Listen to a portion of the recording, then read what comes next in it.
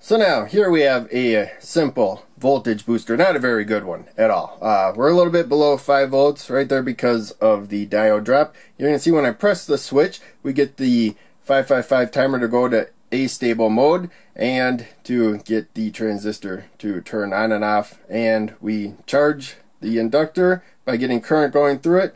And then when we cut the power, it pumps that current into the capacitor, raising the voltage. As you can see, it goes very slow, but we can change this pocket oscilloscope so that it's 5 volts per division instead of 1 right there. So we got about 5 volts right there approximately. If I hold this down, we can get up to 15 volts at some point. I have a Zener diode, 16 volt Zener diode, to limit the current. One thing to be aware of. So now I'm going to discharge the capacitor with the 1000 ohm resistor, and it's going to go really quick because it really does not doesn't hold much charge right there. And there you go. So it is discharged. I'm going to pluck that capacitor. That is a 0.47 microfarad capacitor. We're going to look at the circuit in more detail a little bit coming up. This is 0.01 microfarad. So we'll get about 50 times the frequency right there. Remove the capacitor. Voltage should stay about the same. Looks like it went up a little bit because current can leak through the capacitor. But now when I press this, there you can see it jumped up really quick right there. But again, it cannot power a load. This is just a simple demonstration. This could be improved. We'll put that there and press the button, and there you can see it went up a little bit, but enough current's going through the 1K resistor right now to keep it from going up. And if you really need a voltage booster, just buy one. So now, let's do a step-by-step build of this circuit. By the way, wherever you got connections right there, that is a actual connection. If they were not connected, there'd be a little jump in the line right there. That's the system I used right there. I wasn't gonna draw dots all over. I draw these by hand, so computer program does not do that. Otherwise, I would just set it to put dots where it's connected and no dots where it's not connected. But yeah, we got the 555 timer, and we want to keep the output low until I press the button right there. So we have a pull down resistor at pin 4, and you need a pull down resistor because sometimes we connect directly to the positive supply.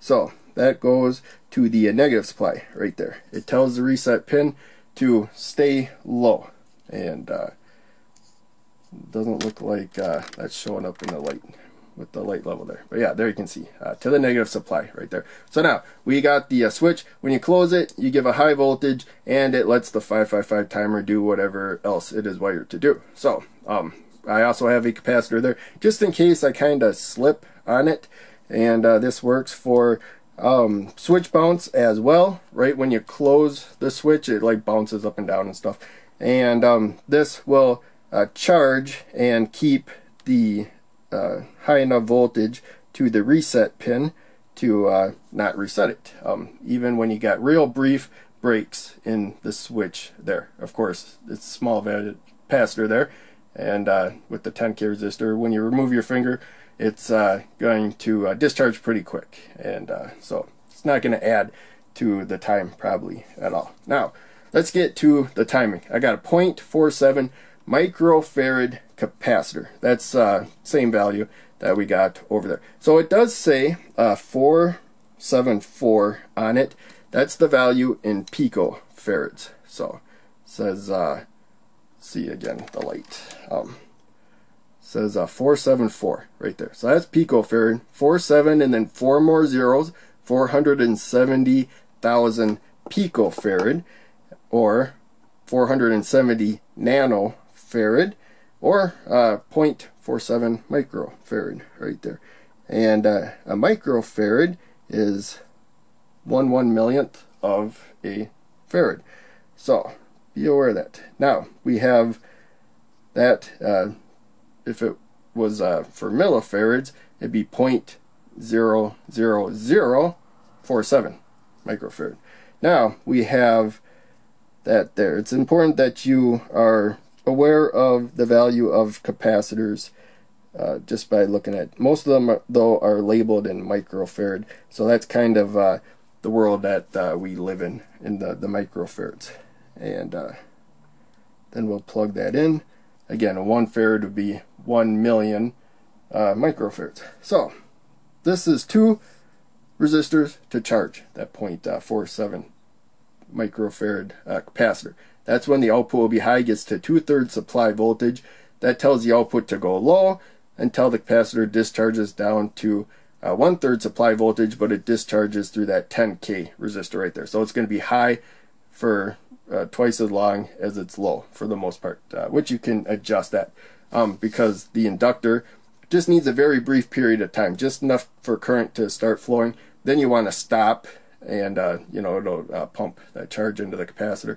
But otherwise, you just have current flowing to ground for no real reason. So again, this is just a test circuit, prototype circuit, just to get familiar with the basics. It's not a serious circuit. In fact, for the timing, you saw when I used a 0.01 microfarad capacitor, it was far more effective.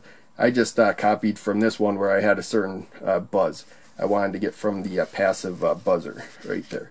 So whenever you learn a circuit, you know, try to come up with alternative circuits to use it with, even if they're not practical, just to get more familiar with electronics. So we have an NPN bipolar junction transistor. We're done with the timing part of the 555 timer. So now we can just focus on the output and what it is doing. So 2N3904 is what I have right here, but 2N2222, you could just swap it directly, but other transistors may have a different pin layout, but it's an NPN bipolar junction transistor. That's the main thing. Emitter, base, collector. When you're looking at it from the front, you swivel it this way. Now the bottom is emitter, middle is the base, and the top is the collector. Pretty straightforward. So we'll plug that in. Now you need just a small amount of current to turn the transistor on fully, and we are limiting current right there, and it's probably about 75 ohms of resistance. 220 divided by, well, it's 3 of them, that's why it says X3. But for the amount of resistance they provide, because they each pass current as if the other ones don't exist, you'll get 3 times as much current out of them as you would get from a single one. So that's the same as 1/3 of the resistance. So it's somewhere about 75 ohms in resistance, and then that's about 25 ohms of resistance, this particular inductor right there. So you know, at 5 volts, what is that, like 50 milliamps of current or something, maximum right there. So we're not going to worry about that too much, just be aware of that. So we have the transistor, it will turn on fully with just a small amount of current. So we got a 10K resistor that let's put it behind the transistor. Then we're going to go to the output right there, and so yeah, I think about 50 milliamps of current will flow briefly if I did my math right, and then the transistor is going to turn off, and that current is going to flow into the capacitor right there. That's what actually raises the voltage, if this was really efficient. Now we got the inductor, we're going to put it up there. So it's going to go through the 3 resistors. As I said before, I'm using 220, and so let's go up 2 spots, I think, right there, and slide them in there. So that was 220. Now this is the same as like 110 right there, because each one is passing current independently. And then now it's like I think 75 if I'm doing my mental math right. Now we turn the transistor on, current flows, and it takes a little bit to get going through that inductor. It builds up a magnetic field, transistor turns off, and then it keeps pushing current, and that could be bad for the transistor.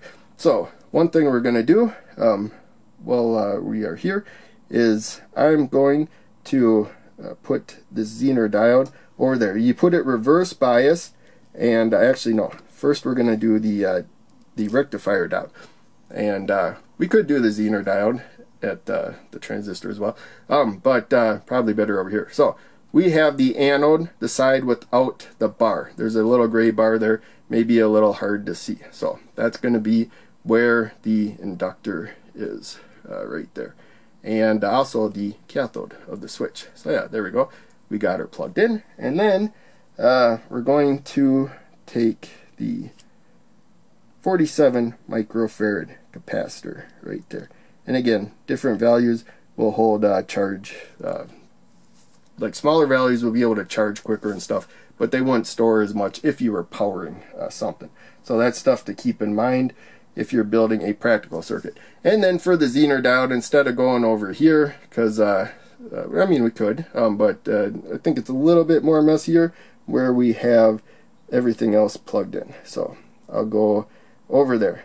And remember, the cathode, there's a black band for the cathode. You actually use this one, reverse bias. If this gets up to about 16 volts, this capacitor, then it'll start passing current through the Zener diode right there. And we have current limited, and so we don't need to limit it anymore. This will easily pass tons more current than what we have going on there.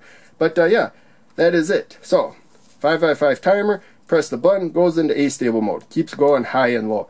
It's high, transistor gets conducting, and it's high plenty long for the inductor to keep passing current as good as it can. It limits current a little bit at the beginning, but then current gets flowing. It builds up that magnetic field. You turn the transistor off. 555 timer does that automatically. That current that's flowing through the inductor will cause a big spark, maybe destroy the transistor, but now we have an alternative path. It can push through the forward bias diode right there when the transistor, or when the inductor is energized. And then, so it just briefly pushes a little pulse of current. So you got to keep repeating this process. The quicker the better. And then pumps it into the capacitor, voltage rises, and the Zener diode, you know, that's where we were measuring the voltage.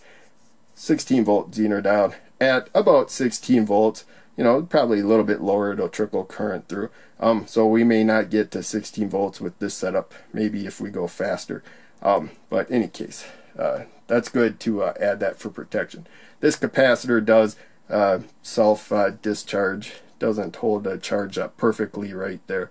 So especially at this lower pace, you may get a point where it can't accept any more charges, just leaking too much. But when I swapped this out with a 0.01 microfarad capacitor, we saw the voltage shot up real quickly, pretty much instantly. And so that may fry the capacitor if we, you know, press the switch and didn't have a release right there. So now, of course, there's no LED or anything. This I don't even think could power an LED. I got this a pocket oscilloscope, so turn the power for the pocket oscilloscope on. It has the cable, comes to alligator clips right there, and so I could plug them into header pins, but that'd be a little tricky right there. So instead, what I'm going to do is just take breadboard jumpers right there, and you can clamp onto it, and if you find a good spot, you can plug it into the board and it will stay there. And this is a cheap board,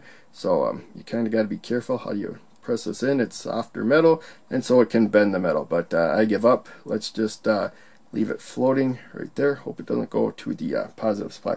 And then we got the red one right there, so we will take that. You don't want to force it into the board. You can bend the metal, and then that spot will never hold anything good again. And that plugged into a spot pretty easy. Maybe it's an angle that I got it.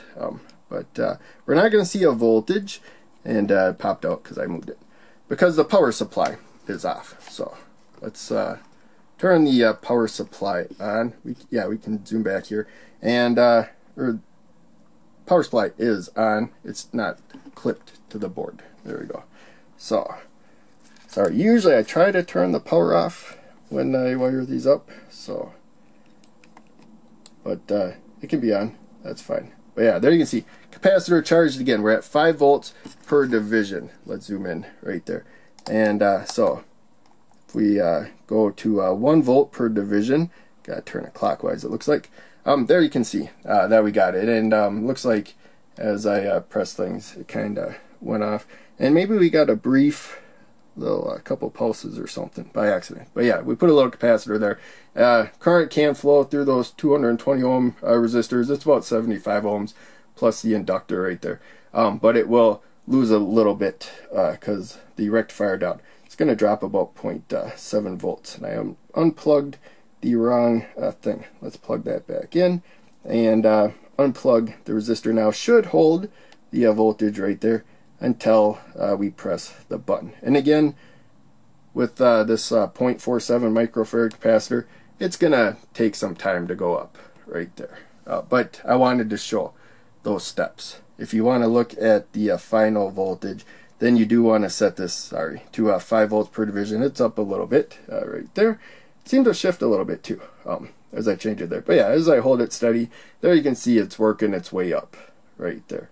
And again, not as effective as a lower value capacitor there for the timing.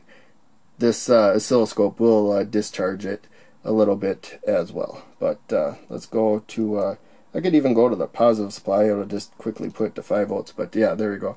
And so yeah, this should be the 0.1. And I think it may change a little bit when I press it there. You can see it went up a little bit.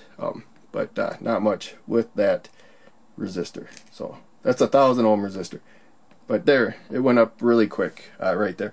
So again, just kind of a simple test circuit with mostly components you already have. Probably won't have a 10 millihenry, I mean, sorry, 10 millihenry inductor like these. I got these pretty cheap, a whole bunch of them right there. And you can combine them. That might make it a little bit more effective. And we could pump more current through it. I think we could probably get rid of these resistors because it's got like 25 ohms of resistance. I don't know how well it dissipates heat or whatever, but I have just put 5 volts across it, switching on and off, and it was far more effective right there. But this is a safer, just prototype circuit for getting familiar with doing a boost of a voltage, even though we're not powering your load. Just buy a voltage booster. They're like $1 for the cheap ones, and they're really effective. So in any case, that's it. Thanks for watching. Make sure you check out one of the other videos I'm posting on the screen, and check out the links down below. They all help out a lot. I'll see you in the next video.